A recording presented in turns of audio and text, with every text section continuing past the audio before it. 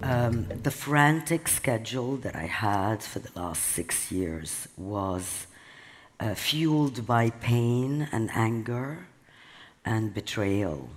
And I could say it worked for me, but emotionally it didn't.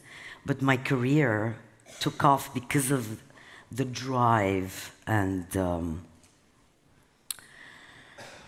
the pain, I would say, because I didn't want to feel anything, so I dove in working 24/7, which affected my mental and physical health during that time.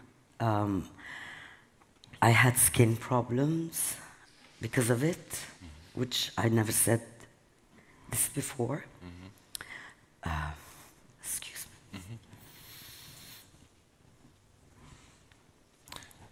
Nicole, I mean, from the outside, your career in the past years really has only been going up. So what you're saying is that the problems that you were facing, they were not in contrast to this career, but they were kind of fueling this career.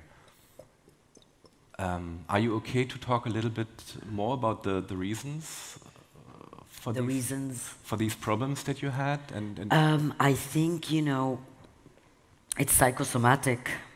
When you're in pain or any kind of emotion, I'm not saying everyone, but most people do get, physical problems or health problems because of it. And to keep the balance when your career is taking off and you have this going on, it's really hard.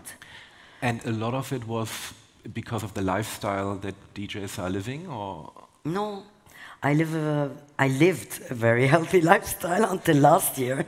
Started having shots. But no, I didn't have any alcohol, any drugs during that time. I was super focused. But what did you struggle with, or where did the problems come in? Family issues. Your father died 7 years ago? Yes.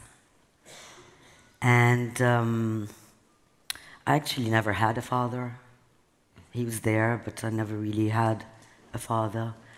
My mom as well. So they were pretty much busy with themselves. But I could say, when he got ill for the last year and a half, we got closer, and I had him for a year and a half. So that's a good thing, I guess. So yeah, it was a painful journey. It was a painful journey.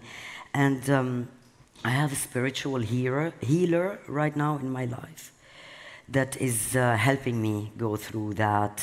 And I would like to give it to the people I connect with. I would like to give my knowledge to the people I connect with through music.